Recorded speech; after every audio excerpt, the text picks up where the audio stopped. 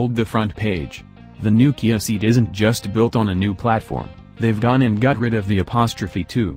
The new Ceed, then, replaces the Ceed, and even gets an uppercase first letter in the process. How conventional.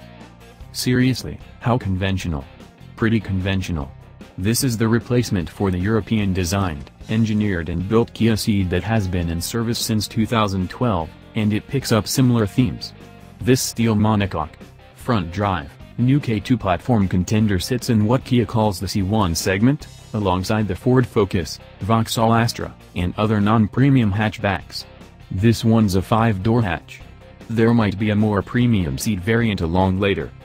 It's on the money in terms of size, then, at 4.31 meters long, the same as before, and with the same 2,650mm wheelbase, although everything in the new car's cabin has been, they say, shifted backwards by 68mm. What that means, if I understand it right, is that anything cabin-related now happens a bit further rearwards than before. They've moved the driver's hip point back and down a bit and then redesigned around that, with a requisite shorter front and longer rear overhang. That all helps crash protection, apparently, and visibility around the A-pillars too, though those are set slightly further back than before, in an effort to make the bonnet meld less discreetly into the glass area, so it's all more striking. It kinda works, too, not that you can tell too much from these pictures of it in disguise, but it looks a little more bold, a little more premium, a little more Peugeot 308 than before. While the car has not been revealed yet, we've had a drive in a pre-production version to get a first taste. The Ceed now has more room in the pleasingly finished enough front cabin, which uses respectable materials, albeit ones that don't look quite as solid as a VW Golf's, but probably are, underneath it all. It also has the second biggest boot in the class, behind the Peugeot 308, because they don't count the Skoda Octavia as being in that class.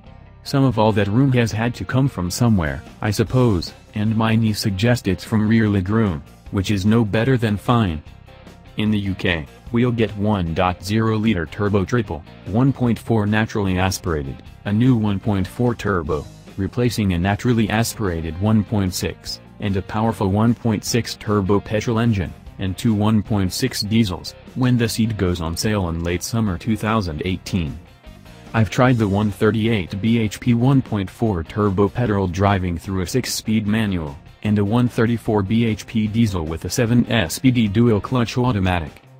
The Ceed gets McPherson struts at the front and an independent multi-link rear suspension setup, with 16 or 17 in alloys, the latter with Michelin Pilot Sport 4 tires, which Kia's engineers like a lot for their grip and ride compromise. The Ceed isn't quite finished, hence the disguise, so we'll overlook some creaks. Easily, in fact, partly because they're not that bad but mostly because the petrol car is dynamically really appealing.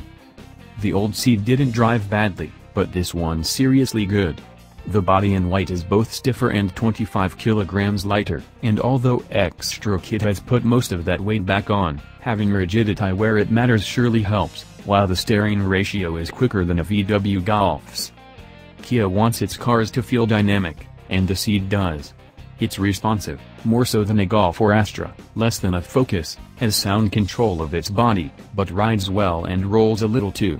It's good, honest, surprising fun, while the engine's quiet and gearbox light and easy. All of the above is less true of the diesel, which makes a fair degree of top-end noise, and much flatter of foot while not noticeably riding any better. There are still tweaks to do, so I suspect they'll sort the noise, though I doubt too many of the dynamics, before it goes on sale late this summer. The lighter engine and gearbox combo, then, is the way to go.